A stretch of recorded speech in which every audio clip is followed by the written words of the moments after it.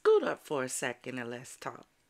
Yo, DJ, roll that beautiful champagne footage.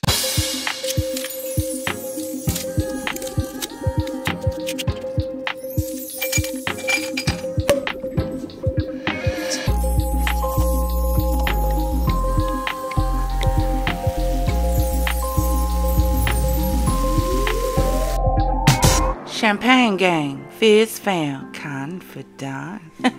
Welcome to the chalet for the secrets spill. If this is your first time here, hi, I'm the Empress, and you are joining me for grown discussions and bubbly banter.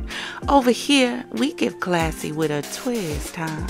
A little clink with chaos with a side of charm. So if you're ready to sip, savor, and spill, baby, come on in. Make sure you grab one of those drinks off the table. Say hi to a few people. Kick your feet up on one of those chase loungers over there and get comfortable, because today we're about to have a little fun. Listen, we've all said that we wish we had our own little place to escape to, right? What if I told you you can create your own space? Huh? And you can do it with something called a micronation. So we're about to get into it, but first, raise those glasses in the air. It's time for our dose of empowerment. Are you ready? Today we're going to talk about finding peace. Finding your peace is like discovering a quiet sanctuary within yourself, where the noise of the world fades away, and all that remains is the steady rhythm of your heartbeat. It's a place where you can breathe deeply, free from the weight of worry and the chaos of life. In this sacred space, you reconnect with your true self, embracing the calm that comes from knowing you are exactly where you need to be. Peace is not something others can give to you. It's something you cultivate within. It's in the moments when you choose to let go of what no longer serves you, when you release the need to control, and when you trust the journey ahead. It's in the stillness where clarity emerges, and you realize that everything you need is already inside you. Now repeat after me. I am a beacon of peace and serenity. I trust my inner strength, and I let go of what no longer serves me. My heart is calm, my mind is clear, and I am at peace with myself and the world around me. Let's toast. So now, I ran into this perusing the streets of YouTube, and I was so intrigued that right here in the United States, we have micronations. I didn't know what they were, but they're basically these little nations that are established within an already established country. Some of them are much closer than you think. For example, Illinois has 13 micronations. Nevada has 1. California has about 13 as well. So I was thinking, we're constantly talking about needing to create our own space with our own money, etc., because we are tired. We're tired of the way things are being run in this country. So what if we could create or develop a micronation, something especially created by us, for us, governed by us? Interesting, right? Well, it's a lot more interesting than you think. Let's take a look at these videos on micronations and tell me in the comments what you think about it. And while you're watching, I need you to do me a favor. If we decided that we wanted to develop a micronation for our champagne gang and our FizzFam, what would we name it? What would the colors be? Some of these micronations have some very interesting names. So drop in the comments and tell me, what would the name of our secrets micronation be? Let's have some fun with this one, because who knows? We may just become our own nation. Think about it while you're watching these videos, and let's chat. This may not be live, but I'm always in the comments during every premiere, and I'll be watching the comments for the replay gang. So let's get into it. The Republic of Molossia. I'm King George II, current ruler of Slobovia and one of the founding members. My name is Dr. Eric Liss. I am the unquestioned tyrannical dictator of the Erican Empire. If you don't remember any of these countries from geography class, you're not alone. They're all micronations, self-declared sovereign states not formally recognized by the countries in which they reside.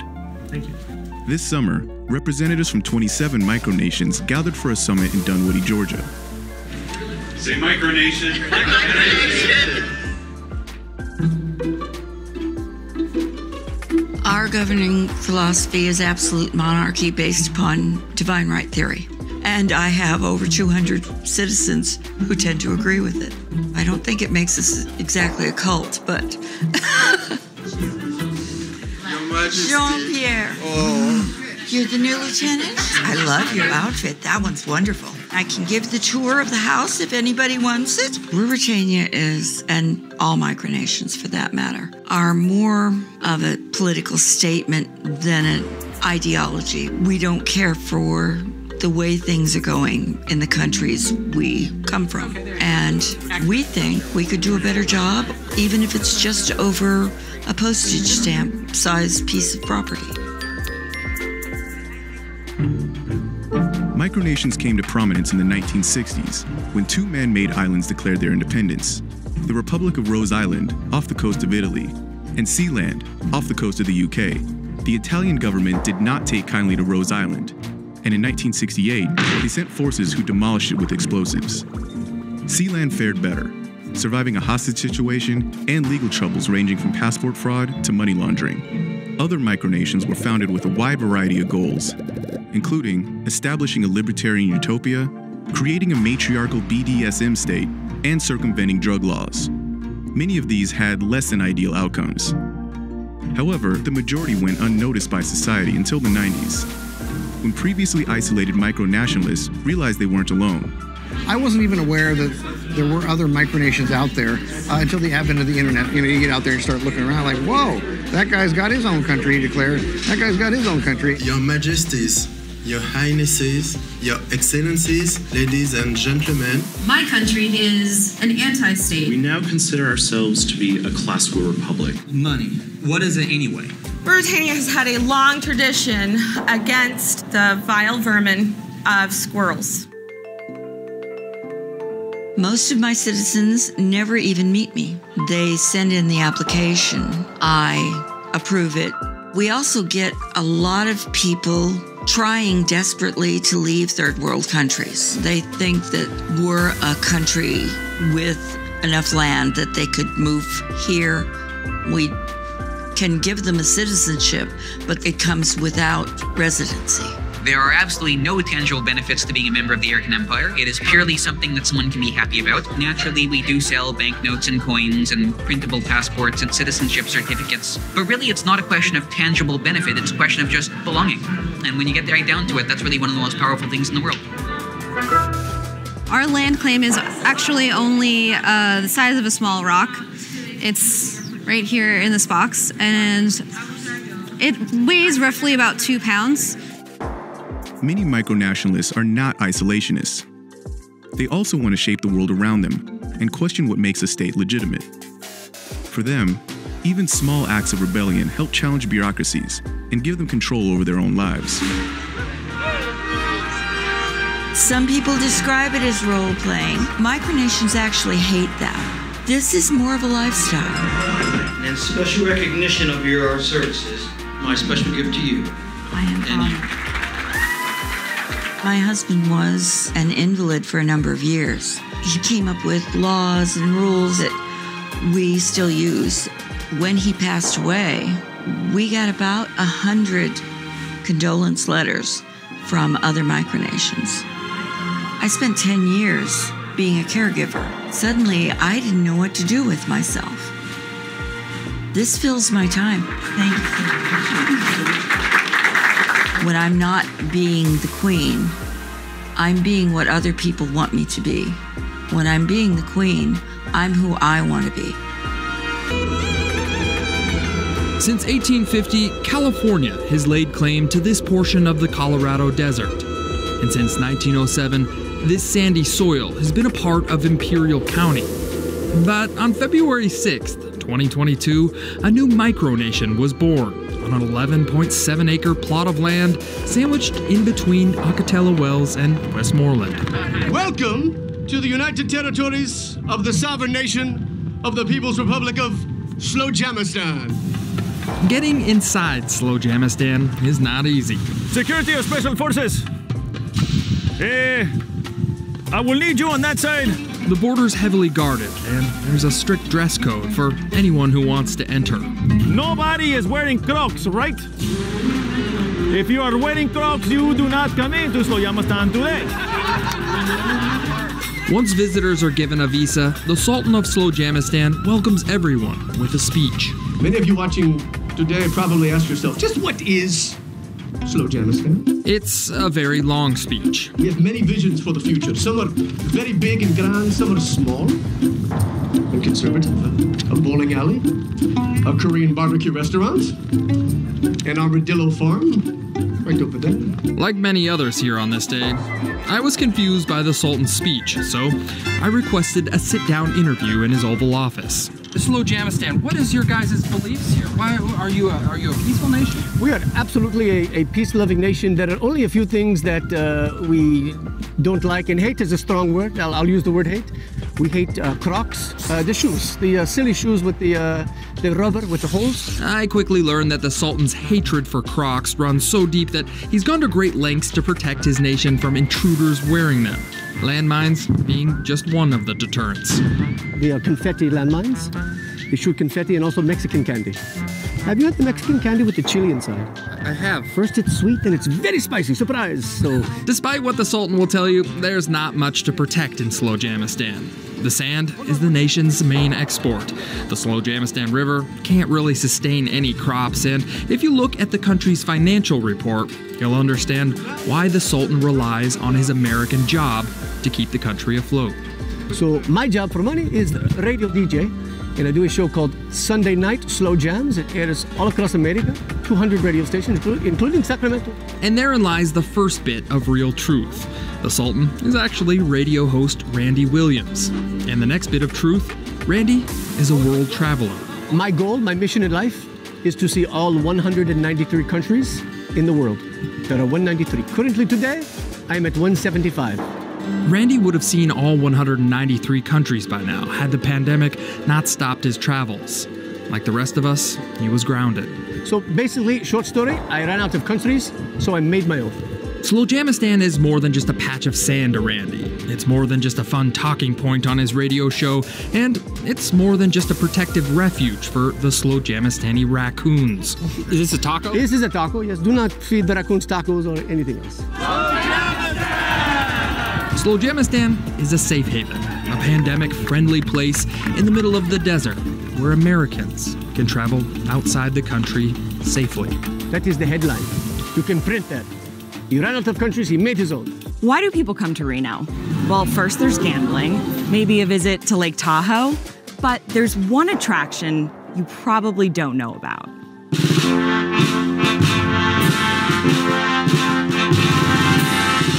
Hello.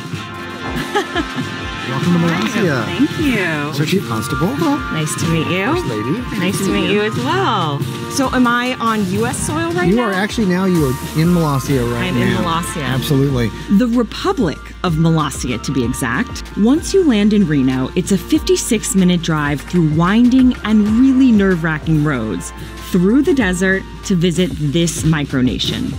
What's a micronation? Micronation is basically a tiny self-declared nation, usually not recognized by any other country. What should I refer to you as? I am His Excellency the President. Most Americans are most comfortable with Mr. President. Molossia was originally founded in 1977.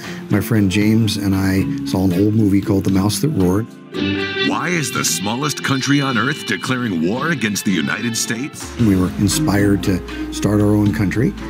So these are all other micronations? Yeah, New Zealand, this one's in Canada, Western Australia, way out in the middle of nowhere. A lot of folks start their own micronation. There's hundreds of micronations out there. You can pretty much stop with picking a flag and declaring yourself to be the king, and that's it. His Excellency says he spent $10,000 to build this nation right in his own backyard. And he's not alone. He just returned from MicroCon. It's like Comic-Con, but for micronations. Of course, they always want to establish diplomatic relations, which we don't do that. Oh, no. We don't do that. We're not involved in diplomacy. But the country does welcome tourists. About 100 stop by every year to see the country's bank, general store, and space See program. the rockets right. Nice. Where'd it go? We have 28 total citizens of Molossia resident here in the country. We have 5 canine citizens and 6 humans. The rest are expatriates living outside the country in the U.S. If I love it so much, do you think I could no? No, sorry. It's a family nation. This is the geographical center of our country. And so from here, you can also see the northeast corner of our nation. I know what you're thinking. Folks might think it's a joke, but most folks are kind of in on the joke, and it's okay. It's not a joke, though. It's fun. It's not a joke. Not a joke. We're serious about having our own country. But it is a joke. No, it's not a joke. Not a joke. Not a joke. Okay.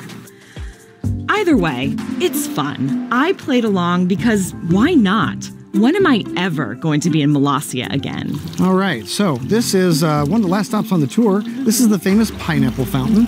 You can pick a coin. If you take the coin and throw it over your shoulder, and if it lands in the fountain, you will come back to Molossia. Yeah. Well done. Woo!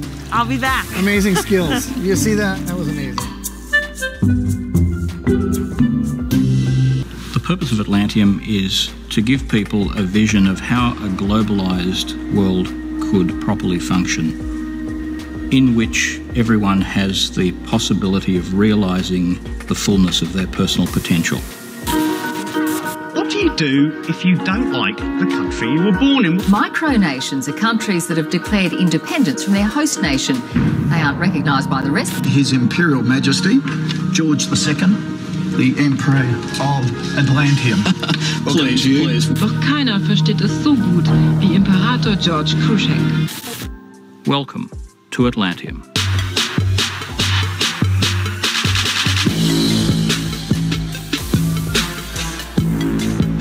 Atlantium is a global sovereign state, and it also happens to be the smallest country in Australia. Our headquarters in New South Wales is 0.76 square kilometres in extent. Putting that in context, we are about twice the size of Vatican City and half the size of Monaco. Over there, in the centre of Atlantium, is Constitution Hill, and off to the right is Flagstaff Hill. And beyond those farthest trees is another country, Australia. Atlantium was founded on the 27th of November 1981 by me and my 2 cousins, Jeffrey and Claire.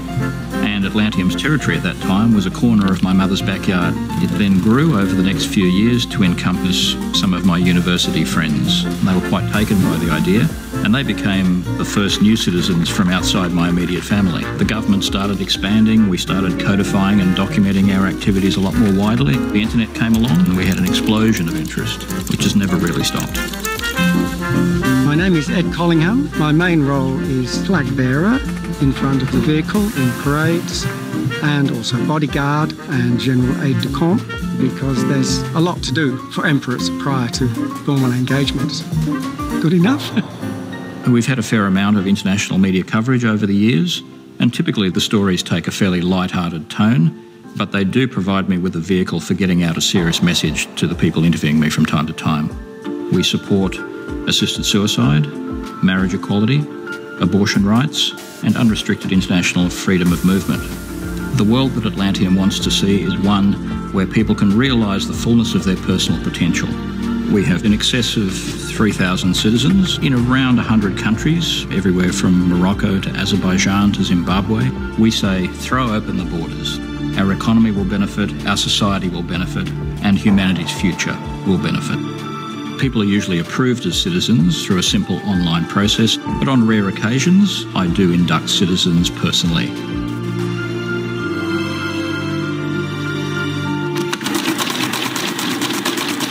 Atlantium has its own coins, banknotes, and monetary system. We even have our own national anthem, the Auroran Hymn.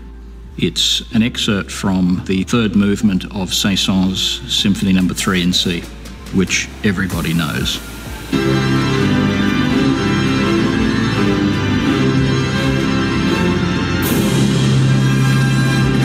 Da da da da da da da da da da da da da da da da da da. We have our own postal system. Atlantian stamps are not officially accepted into the Australian postal system, We did have an issue back in the early 1980s when some mail was returned to us by an official representative.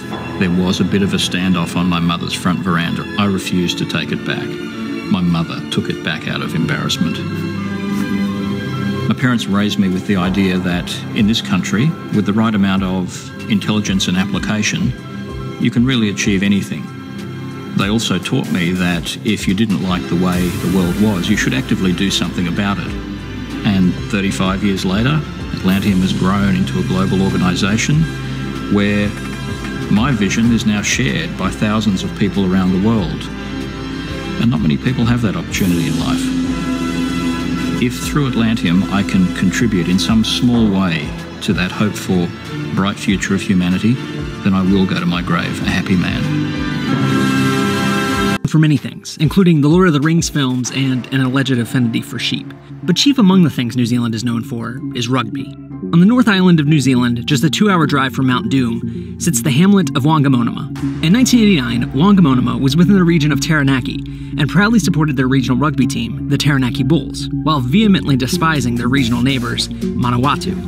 However, a seismic change would hit the area when the New Zealand government redrew the regional borders, moving Wangamonama from the Taranaki region into the Manawatu-Wanganui region. Wangamomonians were not happy. They were not, and could never be, man-wangers.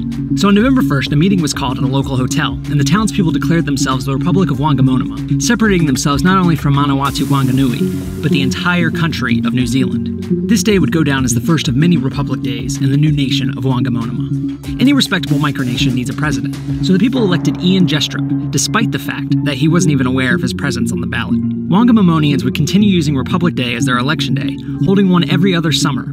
Word of this quirky nation began to spread throughout the North Island, and crowds of people began arriving in Wangamonama for the Republic Day festivities. President Jestrup capitalized on this by using the Republic Days as a fundraiser for the town's school. Jestrup served 5 terms as president, and then things got weird. The election of 1999 featured 2 contenders, Peter Ray and Billy Gumboot. Billy went on to win in a landslide, but whispers of election fraud began to rise, with rumors that Billy had skewed the results by eating all of the ballots. Oh yeah, did I mention that Billy Gumboot was a goat? Election fraud or not, a goat named Billy would serve as Wangamonama's president for 18 months until his tragic and controversial death. Some conspiracy theorists believe that his death was the result of eating poisoned grass, but no evidence of this exists. On Republic Day 2001, Wangamomonians elected their 3rd president, Ty the Poodle. Tragedy again struck the presidency when Ty was attacked by a mastiff in what many in the area refer to as an assassination attempt. Ty would survive the attack, but was left mentally unfit to serve as a result, leaving his owners to see out his term. The 2005 election was a contentious one that saw 3 contenders, including the first president of Wangamonama, Ian Jestrup. The rest of the field included a crossdresser named Miriam and Myrtle the Turtle Kinnard. Miriam's cross-dressing did not play well with the conservative electorate, and Ian Jestrup was far too establishment, allowing the populist candidate, Myrtle the Turtle, to emerge as the winner. And, oh yeah, Myrtle the Turtle was actually a human. The popular garage owner would go on to be re-elected in 2007, 2009, 2011, and 2013. The Turtle, as he was affectionately referred to by Wangamomonians, became ill in his final terms, and on October 25th, 2015, passed away at New Plymouth Hospice. Days before his death, the beloved president was honored with a knighthood from the Republic of Wangamonama, the first and only in its short history. A few months later, Republic Day arrived, and Wangamomonia elected their first female and 3rd human president, local pub owner Vicky Pratt. On January 21st, 2017, visitors descended on the tiny Republic of Wangamonama for Republic Day, where they bought the required $3 passport at the border to become an honorary citizen of the micronation. The incumbent Vicky Pratt sought her 2nd term. A local rugby coach threw his hat in the ring. A man named Granddad John Hurley was nominated by his grandchildren, and a frequenter of the local pub, Ted, the cat, rounded out the ballot. The crowd proved too intimidating for Ted, who kept to himself most of the day, which helped pave the way for Granddad John's surprising victory and rise to president of Wangamonama. In 2 years, the little New Zealand Republic will reset and hold another election, which, who knows, could be won by someone watching this video, or maybe even one of their pets. In 1982, the United States won a war that lasted less than a minute. The war had 0 casualties, and only 1 person was actually attacked, by a piece of stale bread. For the Florida Keys, there is one way in and one way out, Highway 1. Any disruption on this highway can have major ramifications for the rest of the archipelago. Such was the case in 1982, when the United States Border Control set up a blockade near Skeeter's Last Chance Saloon in Florida City, bringing traffic on Route 1 to a virtual halt. Anyone leaving the Keys would be required to go through customs as though they were entering a new country, and were also subjected to having their vehicles searched for illegal drugs. Officials in the Florida Keys found this unacceptable for two reasons. One, it forced American citizens traveling from one part of America into another part of America to prove that they were Americans. And two, it made the only artery to and from the mainland of Florida nearly impassable, discouraging tourists from visiting the area. The mayor of Key West, Dennis Wardlow, became so agitated by the existence of this border blockade that he decided that if the United States was going to treat the Florida Keys as a foreign nation, then he would make it one. At exactly noon on April 23, 1982, Wardlow read aloud a declaration of secession and proclaimed the Florida Keys the Conch Republic. He then immediately declared war on the United States and followed through on this declaration by breaking a piece of stale Cuban bread over the head of a United States naval officer. After carrying out this attack, the Conch Republic surrendered and requested $1 billion in foreign aid to make up for the loss in tourism revenue caused by the blockade. The request for aid was more or less ignored, but a clear message was sent, and shortly after, the blockade was lifted. In September of '95, the Secretary General of the Conch Republic, Peter Anderson, heard news that the 478th Civil Affairs Battalion of the United States Army Reserve was planning on conducting a training exercise at Key West. The exercise was to simulate the invasion of a foreign island by landing on Key West as though it were not part of the United States, which, according to the Conch Republic, it wasn't. Because they had not been notified, the Conch Republic government protested to President Clinton, the Joint Chiefs, and the Secretary of State. However, despite these letters of protest, the 478th moved forward with the attack, and their act of simulating the invasion of a foreign land became a reality. They responded to the invasion by mobilizing for a full-scale war, which, in Conch Republic terms, meant firing water cannons from fireboats and hitting people with, you guessed it, stale Cuban bread. The 478th was forced to call off their exercise and issued a formal apology, saying that they in no way meant to challenge or impugn the sovereignty of the Conch Republic. The invasion instead became a friendly diplomatic visit, and the Conch Republic had finally received the recognition it felt it deserved. Despite their run-ins with the United States government, the Conch Republic seeks to only be friendly with the United States. Citizens consider themselves not only citizens of the Conch Republic, but also Americans. One motto of the Conch Republic is the mitigation of world tension through the exercise of humor, and this micronation is committed to bringing more humor, warmth, and respect to a world in need of all three. But if you happen to pose a threat to the sovereign Conch Republic, you can almost guarantee that a piece of stale Cuban bread is headed your direction. For over a decade, Australia has been at war. Not with terrorism, not with drugs, not with Christmas, but with the gay and lesbian kingdom of the Coral Sea Islands.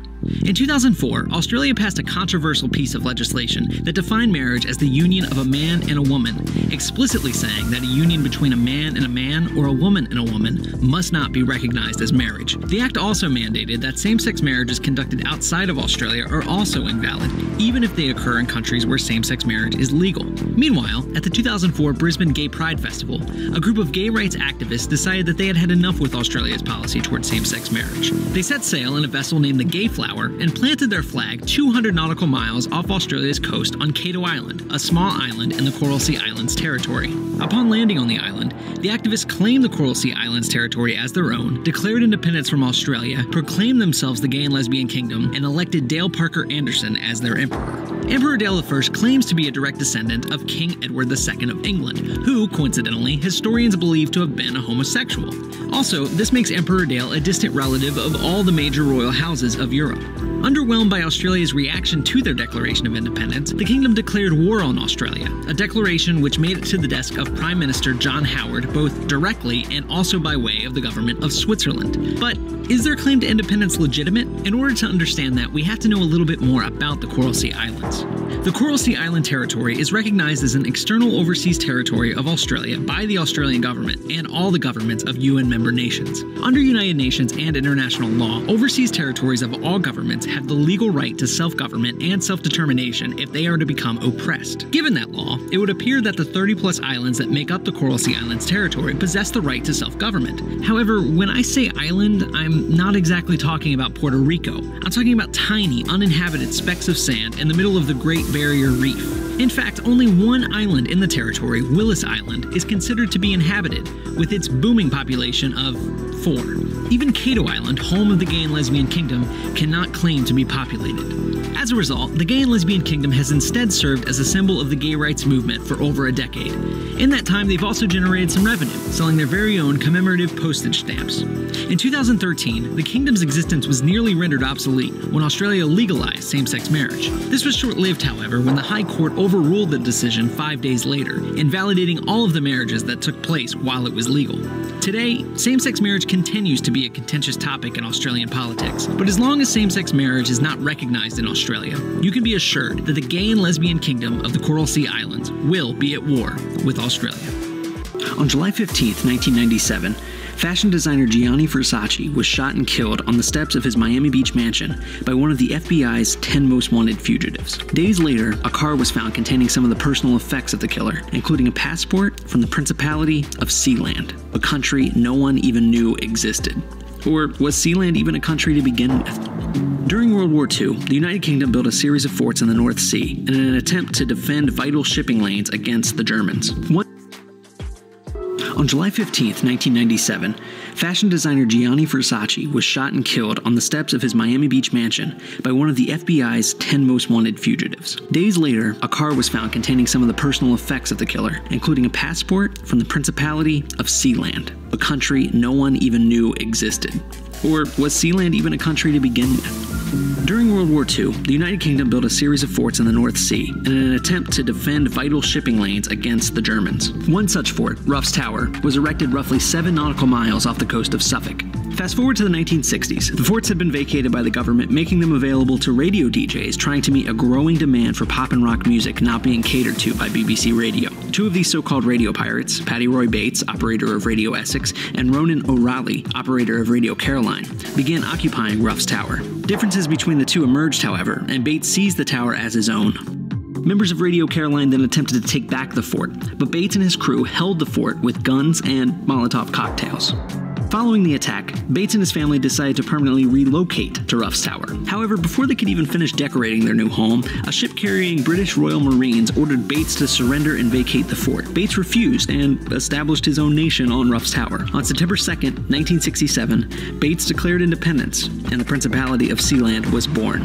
Sadly, this declaration of independence was largely ignored until a year later when Roy's 15-year-old son Michael fired warning shots at workmen who were servicing a navigational buoy near the platform. The next time Roy and his son Michael set foot on the mainland of the United Kingdom, they were arrested on weapons charges. However, British territorial claim at the time was judged by how far a cannon could shoot from land into the North Sea, in this case 3 nautical miles. Since Sealand was more than twice that distance away from the mainland, the court ruled that the fort laid outside of the United Kingdom's jurisdiction, and thus the case could not proceed. So that's it. Sealand's a country, right? Well, not exactly. Many micronations like Sealand cite the 1933 Montevideo Convention when attempting to legitimize their sovereignty. This convention came up with 4 criteria for legitimate nations: a permanent population, a defined territory, a government, and a capacity to enter into relations with other states. Sealand has the Bates family as a permanent population, Ruff's Tower as a defined territory, and Roy Bates has also established some semblance of a government on the structure. The tricky one, and the one that often trips nations up, is number 4. In August 1978, the self-proclaimed Prime Minister of Sealand, Alexander Achenbach, hired German and Dutch mercenaries to attack Sealand while Roy Bates and his wife were in England. Achenbach and the mercenaries stormed the fort with speedboats, jet skis, and helicopters and took Michael Bates hostage. However, Michael was able to use weapons stashed on the platform to escape and retake the fort, capturing Achenbach and his mercenaries.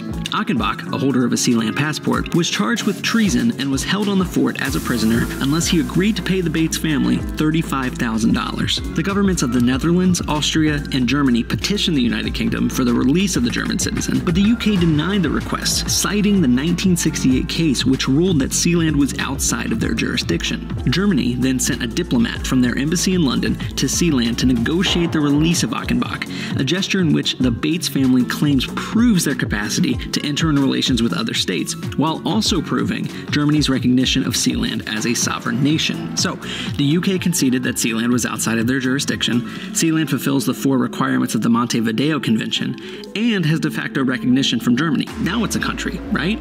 Again, not really. The sad truth is that no one really cares about the Montevideo Convention. Whether or not a nation's sovereignty is recognized comes down to whether or not other recognized countries recognize them. To date, despite the 1968 court case and the negotiations with the German diplomat, no country recognizes Sealand as a country, and therefore, it is not a country.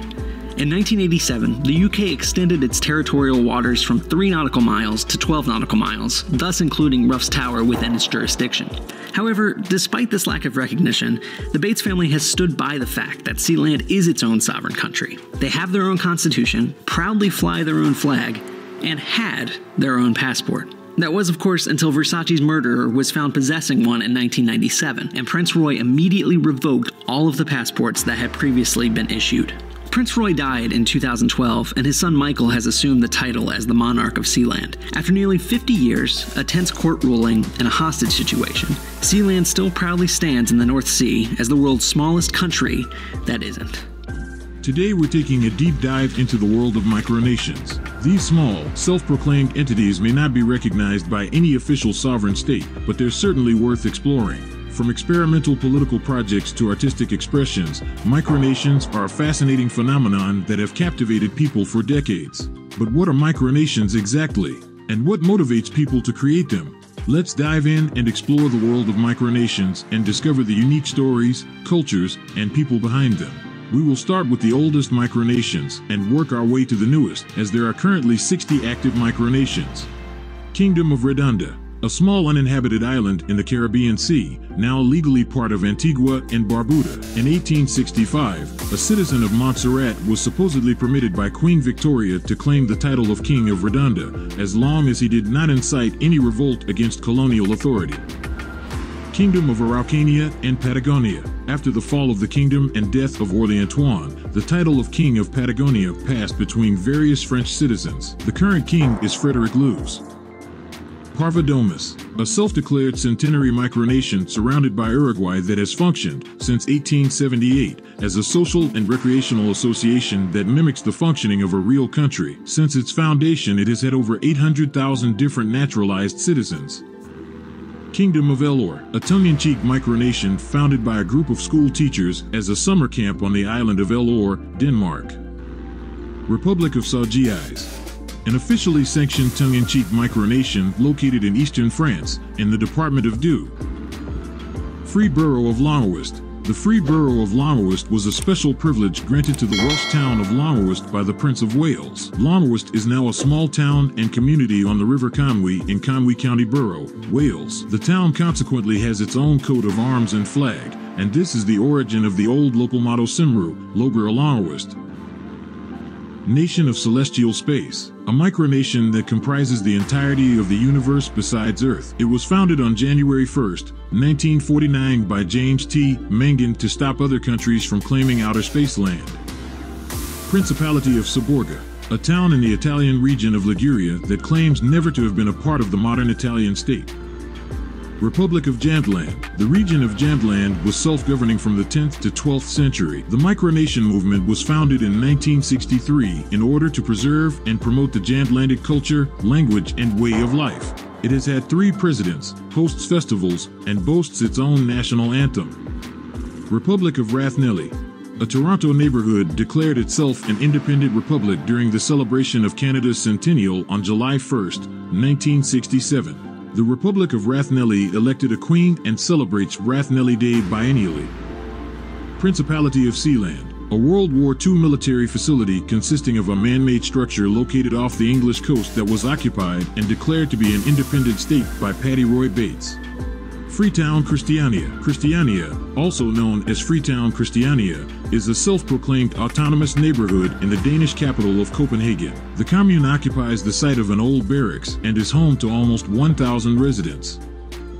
Akzivland, a micronation founded as a protest to the Israeli government for demolishing an illegally inhabited house. Founded by an Iranian-born Israeli named Eli Avivi and his wife, it was leased to him by the Israeli government for 99 years. Its name is derived from the nearby ancient city ruin of Akziv. He died of pneumonia in 2018. Nutopia, introduced as a conceptual nation by John Lennon and Yoko Ono on April Fool's Day, Nutopia has no land, no borders, and no passports or visas. Anyone declaring their awareness of Nutopia's existence was allowed to join. It was founded partly as a way to satirize Lennon's immigration troubles at the time.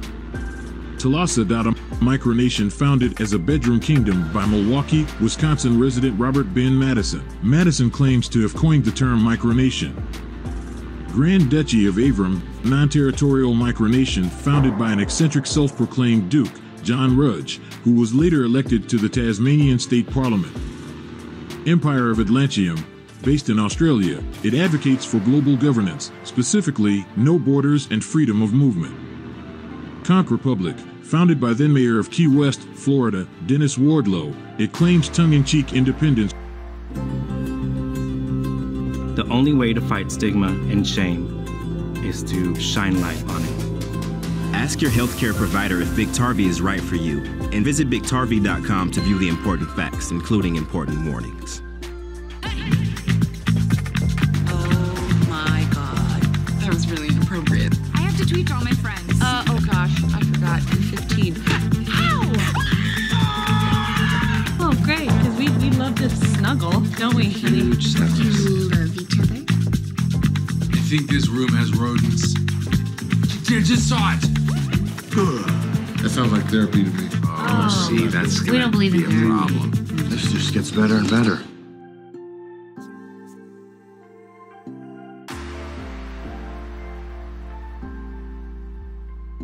From the United States in protest at a checkpoint established by the U.S. Border Patrol. Kingdom of North Dumpling, an island in Fisher's Island, Southold, New York, declared independent after its owner Dean Kamen was denied permission to build a wind turbine on the island. Dominion of Melchizedek. The Dominion of Melchizedek is a micronation known largely for facilitating large-scale banking fraud in many parts of the world. Arakan Empire, an eccentric tongue-in-cheek micronation. It claims various terrestrial and interplanetary territories. Republic of Wangamomana, declared in protest of the township of Wangamomana switching regions after New Zealand's regional council boundaries were redrawn in 1989. Washita Nation, African-American group associated with the Moorish Science Temple of America who claim to be a sovereign state of Native Americans within the boundaries of the United States of America.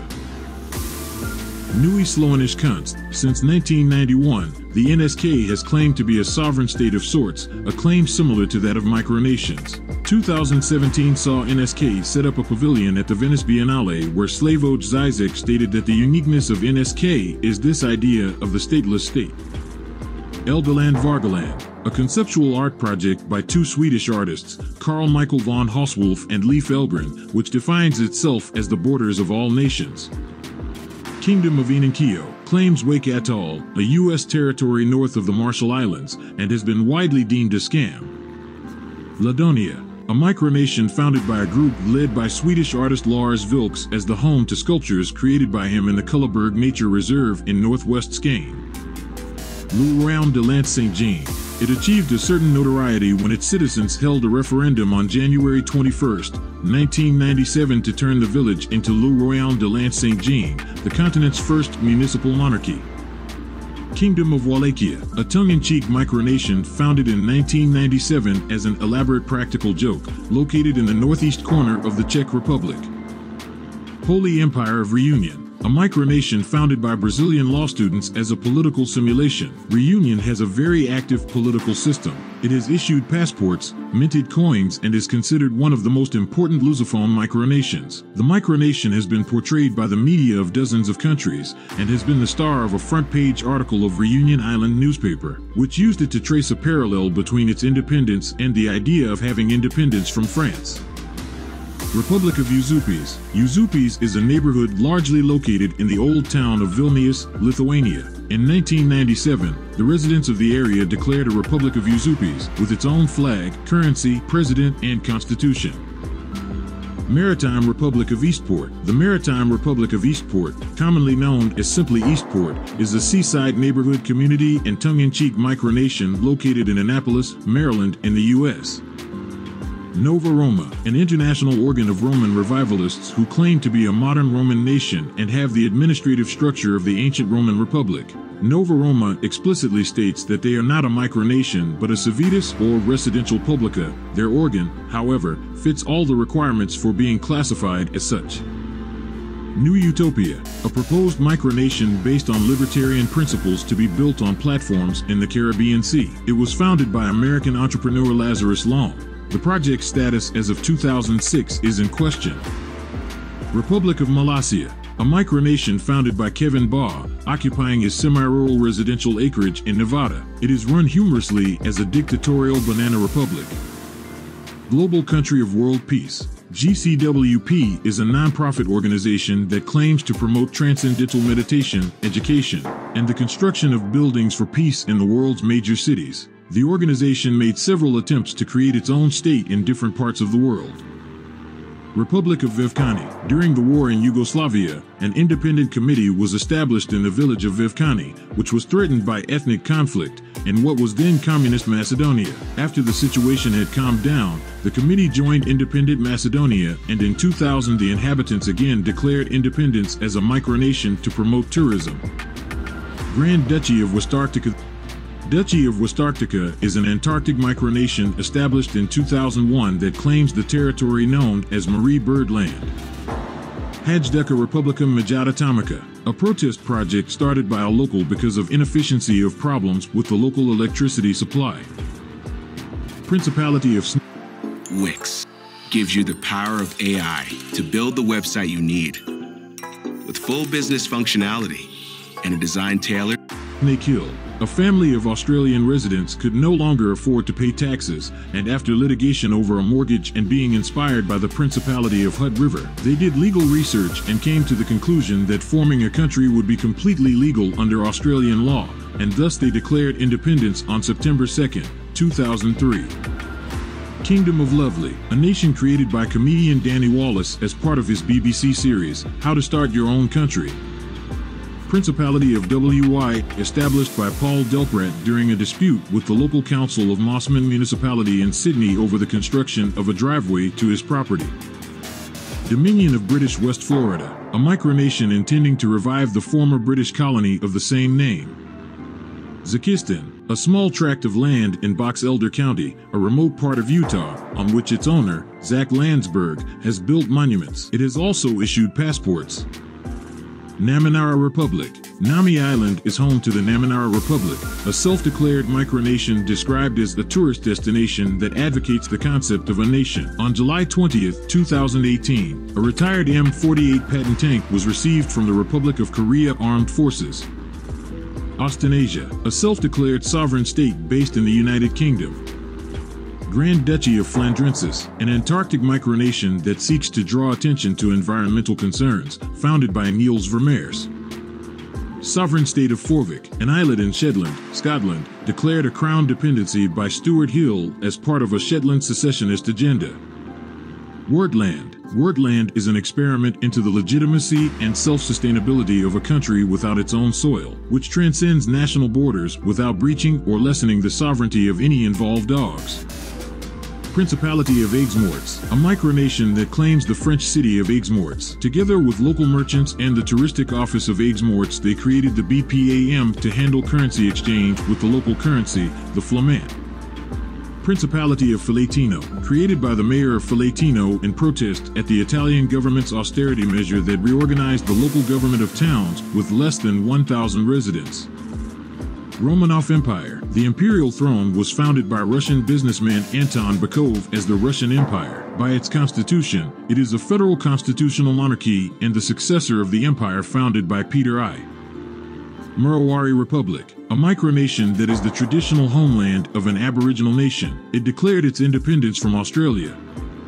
Sovereign Yidinji Government, a micronation that is the traditional homeland of an Aboriginal nation. It declared its independence from Australia.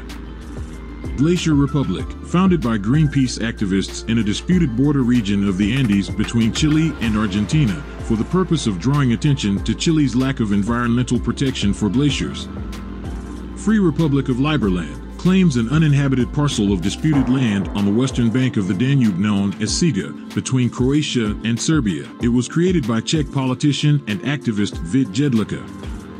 Principality of Las, micronation promoting tourism. Asgardia, a micronation founded by Igor Ashurbaly that aims to launch satellites into space in order to found a real nation recognized by the UN. The ultimate aim is to avoid the restrictions of the current space law framework. Principality of Islandia. The Principality of Islandia is an incipient micronation that claims the small Belizean island of Coffee Cay as its territory. It is a crowd-funded effort. Lamb Island. Lamb is a small uninhabited island measuring approximately 100 by 50 meters in the Firth of Forth, off the east coast of Scotland. It was purchased by Uri Geller in 2009. In 2022, Geller declared the island a micronation. Geller offers citizenship, with proceeds going to Save a Child's Heart, an Israeli charity. That's all for today's exploration of the world of micronations. From Redonda to Nutopia, these self-proclaimed entities are a fascinating blend of art, culture, and political expression. Although not officially recognized by any sovereign state, these micronations offer a unique perspective on the human desire for self-determination and individuality.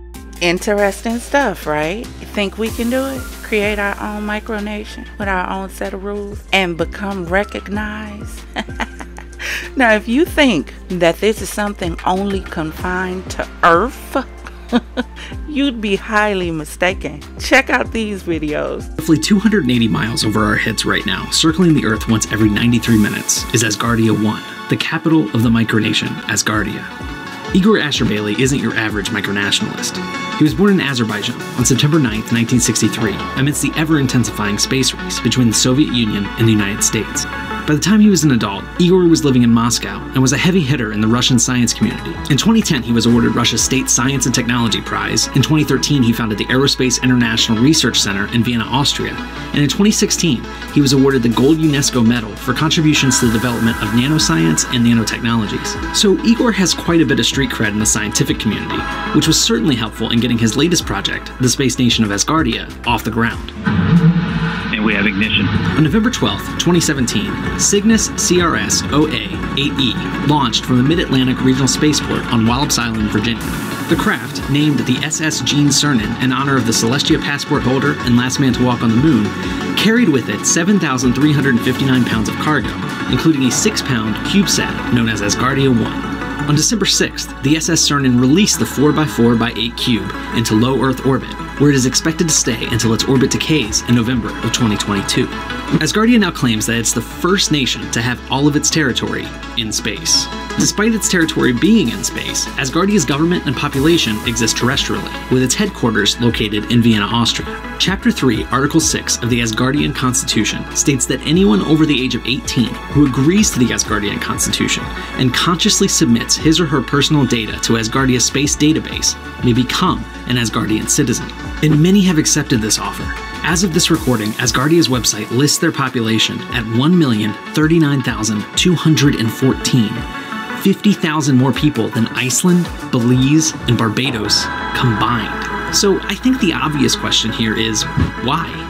What would possess a man to pour a ton of money into trying to establish a nation in space? Well, for starters, Igor is a billionaire, so he has the disposable income to launch disposable metal containers into space.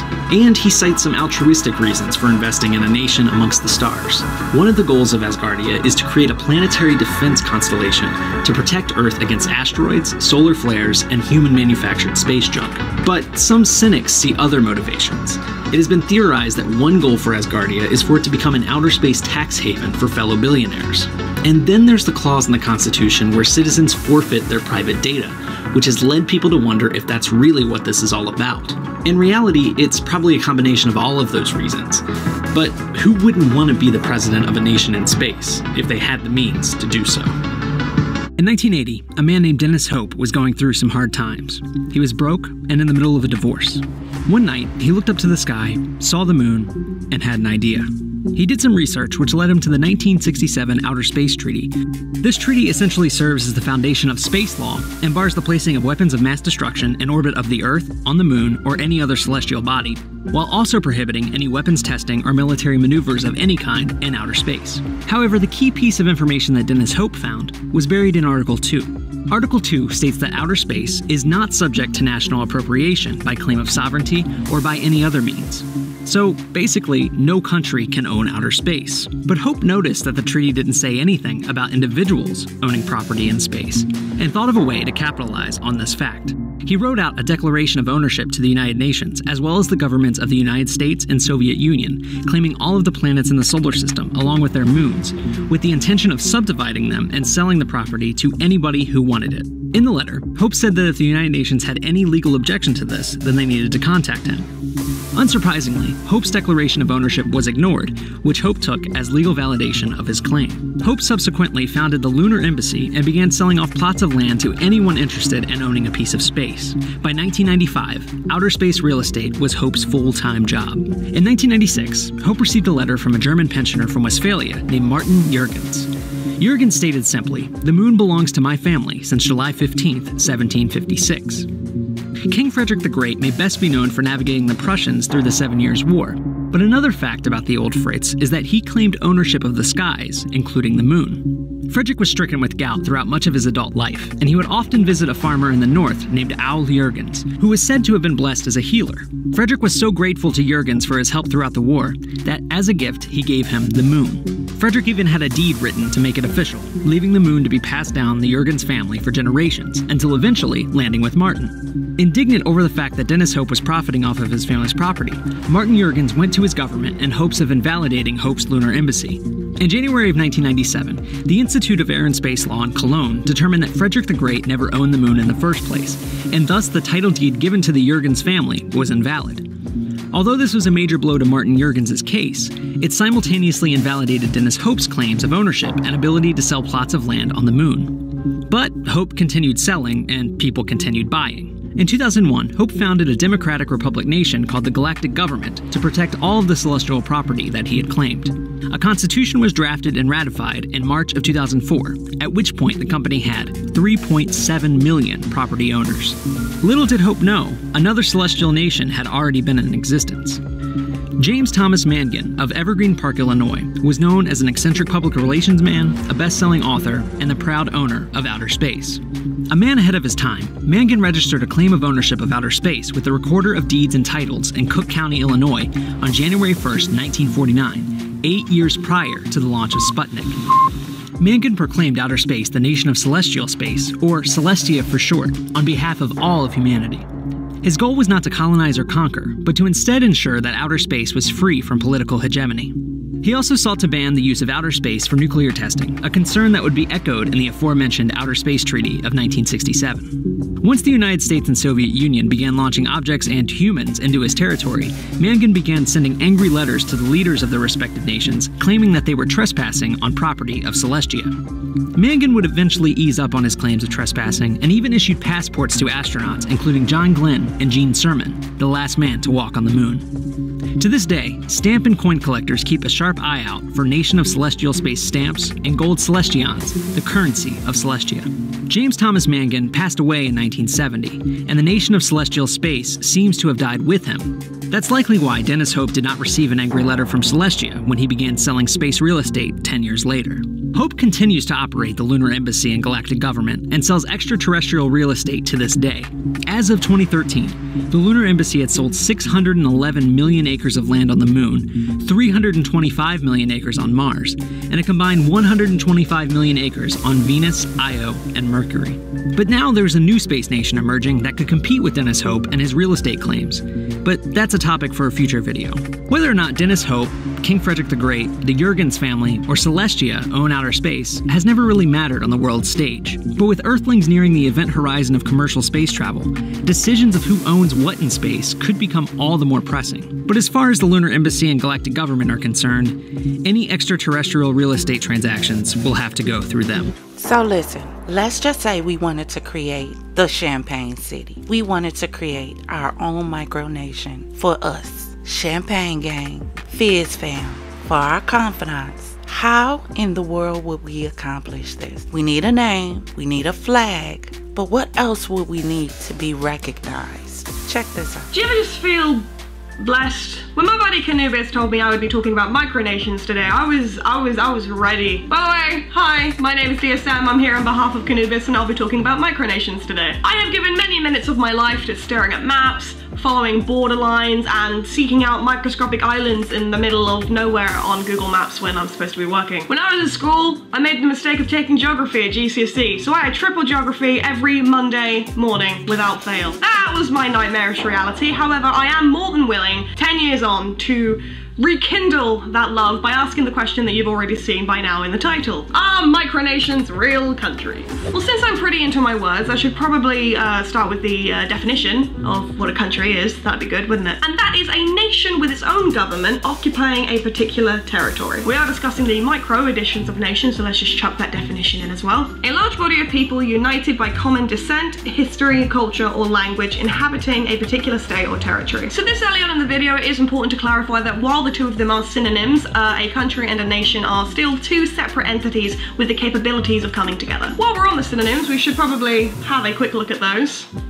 I said quick. Life's short, be a pedant. I am going to look at those more in depth in a second, I'm not Satan. But first of all, let's just have a quick nosy at the Micronations Wikipedia page. A micronation, sometimes referred to as a model country or new country project, is an entity that claims to be an independent nation or state, but is not recognized by world governments or major international organizations. So what we can garner from this information is that micronations say they're countries, but the bigger ones don't exactly agree. I am making a video on micronations, so I should probably show you the list. Wow, there's a lot. Well, at least they're recognized somewhere. A lot of micronations have gone the extra mile when it comes to sort of cementing their own individual identity, like minting their own currency, making their own uniforms, and their own flags. I love flags. Oh, there's so many good ones. Also, have you seen the uniform of the Arakan Empire's dictator? It is everything we have decided to stand. Looking back at the definitions that Google and Wikipedia gave us, I did notice a couple of similarities. For example, some form of definitive leader, an established government, and people who are united by a certain identity. But is that all you need? Well, there's also this super useful checklist from the Montevideo Convention in 1933, written by people who know a lot more about this than I do. Obviously, yes, this document is 85 years old at the time of recording, and things are always constantly subject to change. However, many countries do still follow these 4 basic rules, and I'd really like to keep this video under the 10-minute mark, so we're using them too. So if the world's governments are not recognizing micronations as legitimate actual nations, it would be fair to assume that they obviously don't meet the requirements to be considered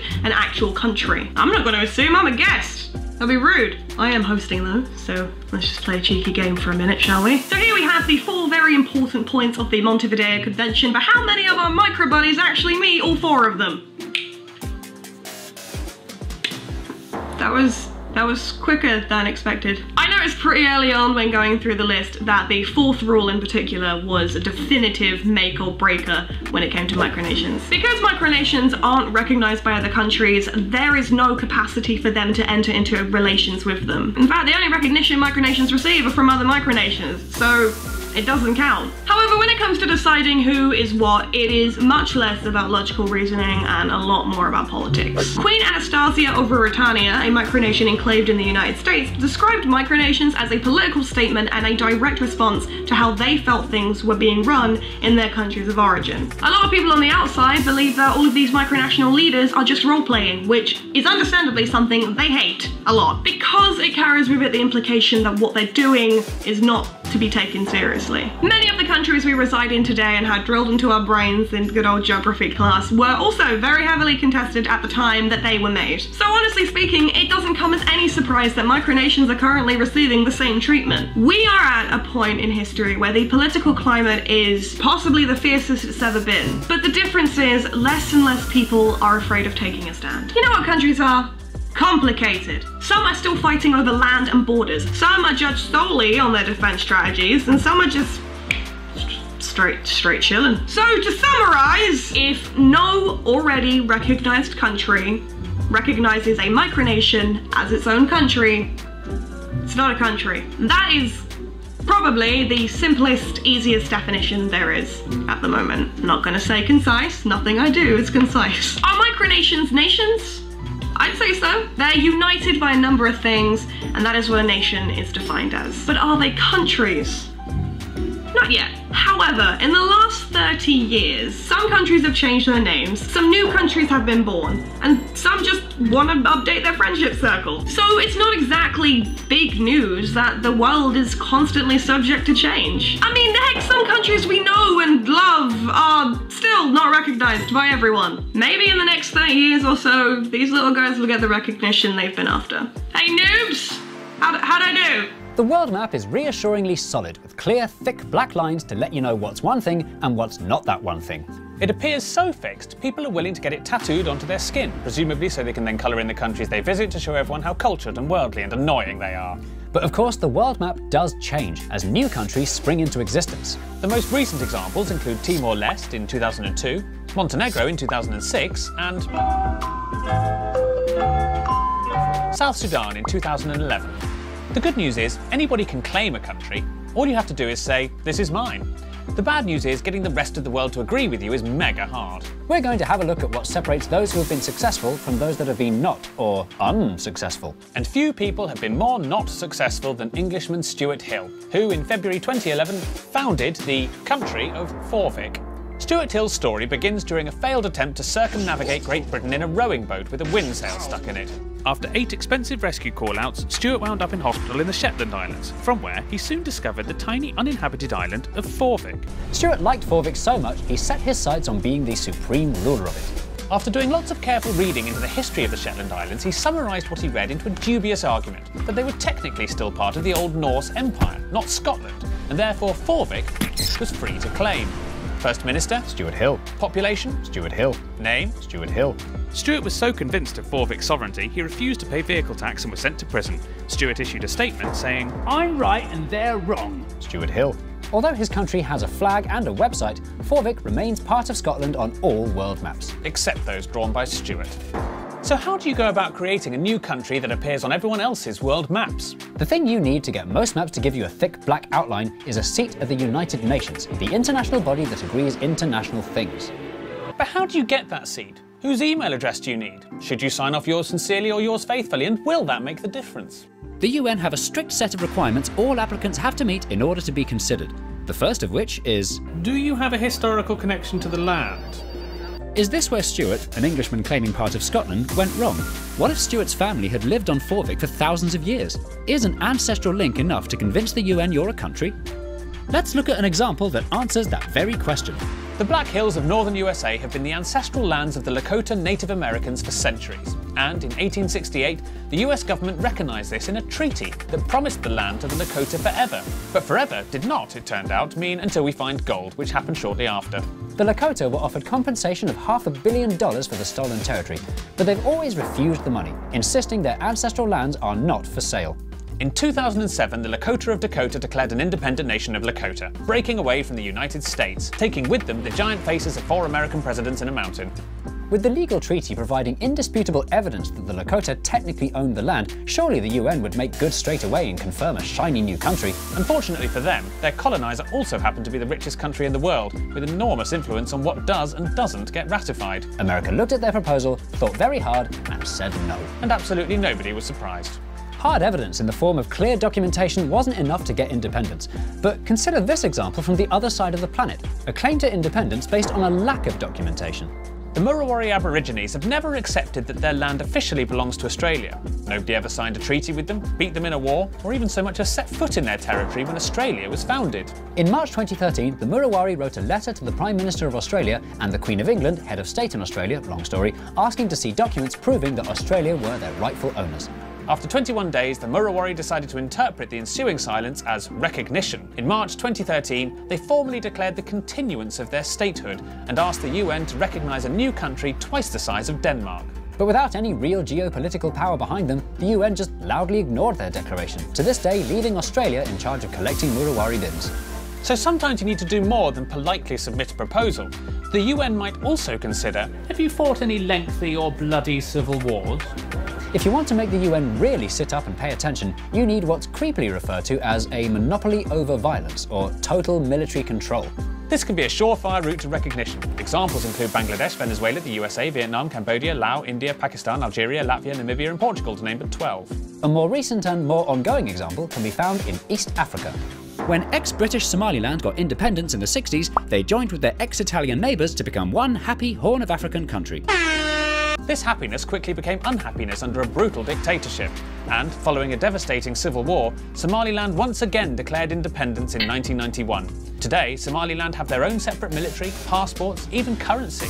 Somaliland sent a request to the UN asking for their seal of approval, but despite fitting all the criteria for becoming a new country, the UN still hasn't lifted a finger. It doesn't help that other African nations refuse to acknowledge Somaliland's independence. Countries like Mali and Morocco, with separatist movements of their own, are terrified of an independence domino effect. So Somaliland remains in limbo as an autonomous region of Somalia. Despite its clearly enforced border, Google Maps doesn't even bother with a dotted line, let alone a solid one. Why is it so hard to get the attention of the UN? How come Somaliland didn't manage it, but South Sudan did? South Sudan successfully became the world's newest proper recognised by the UN country in July 2011. Exactly like Somaliland, they had a historical claim to their land, fought a civil war, and were just as politically obscure in the eyes of the world's richest countries. So what was that final missing piece that made the UN pay attention? Hello, I'm George Clooney, and I think South Sudan should be a new country. That's why. Hollywood humanitarian George Clooney has been raising awareness about the plight of the Sudanese ever since the Darfur conflict in the mid-2000s. Nobody cares about Sudan. I said I'm George Clooney, and I can make people care about South Sudan because I say I care. I mean, because I do care. I'm not acting now, this is real. Damn it. Oh my god, you are George Clooney, winner of an Oscar for Best Supporting Actor. Sudan in 2, you say? Consider it done. I'm a hero! And therein lies the lesson for Stuart Hill. What he should have done was get Reese Witherspoon to do a tweet about Forvik's cruel subjugation by the British, and he just might have got somewhere. Around the world, there are dozens more examples of are they or aren't they countries. Many behave exactly like countries, with passports, governments and currencies, and whilst not having a comfy chair at the United Nations, do still feature on the maps of their political allies, Palestine, Taiwan and Kosovo, to name but 2.5. Despite the UN being a very popular method by which to judge the countryness of a country, at the end of the day, there's no such thing as official. The world map looks different depending on which country you're looking at it in, and countryness will always be a grey area. Does that mean I can declare my half of the desk an independent country? Yes, but I'd only invade. And I deserve it. Jay, hi. Where have you been? It's 2:04 in the afternoon, which means there's only 6 minutes until Countdown starts on Channel 4. I know. The thing is, Jay, I know how much you love Countdown and how important it is to you that we both watch it every single day. And compare our scores afterwards. Of course. And I love that, I do. But today, I can't. Why? I'm in Hawaii. What? I've gone to Hawaii, and very sadly, that means I can't watch Countdown with you. I don't understand. Well, you can't watch Channel 4 outside the UK, so I'll have to pass and just enjoy the sun. But you can just use Surfshark. What? Surfshark. It's a VPN, an app and browser extension that lets you virtually place your phone, laptop, tablet or TV in any country. With Surfshark... Good. Thing is, Jay, So there you have it. This micronation thing is interesting, isn't it? So do y'all think we can create our own Champagne City? What would we name our micronation? What would the official pet be for our micronation? I'm thinking a dog, because I'm a dog lover. So would the official pet of the Champagne City be a dog, a bird, maybe a lion? But yeah, obtaining one of those might be a problem. What would the flag look like? I'm serious, y'all, because I'm tired of these Americas. I'm tired. I'm tired of the world. And whether or not it's accepted by the UN or not, doesn't matter as long as you have your own space that you can call your own, where you can be at peace without outside chaos. That's all that matters, right? So let me know what y'all think about this. Drop in the comments and let me know what you think about micronation. Did you know about them? Would you be interested in starting one? If you had enough land, would you start a micronation in your backyard and declare yourself the supreme ruler?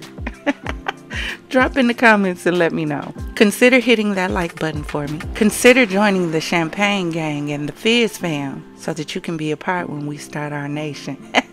Hit that subscribe button and the notification bell so you'll be notified when we jump into whichever sector we jump into for another show. Consider supporting the channel. The Cash App is on the screen. It would be greatly appreciated. And as always, confidants. Always remember, if it doesn't cause you to elevate, it's causing you to depreciate. Now raise those glasses, clink, and let's drink till we meet again. Ta-ta.